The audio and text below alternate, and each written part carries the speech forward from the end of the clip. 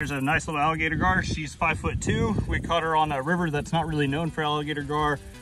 This fish right here is about 8 to 12 years old. She's at 5'2", like I said. There's a way to age them, but you have to kill them. It's called an otolith bone. Basically, fish that have otoliths have 3 pairs of them, and you can take it out and age it kind of like a tree's ring. So if you were to do that with this fish, you would come out to about 10 rings, 12 rings, somewhere in there. But want to see her go? Beautiful fish. We got the tag in. See you later, big girl.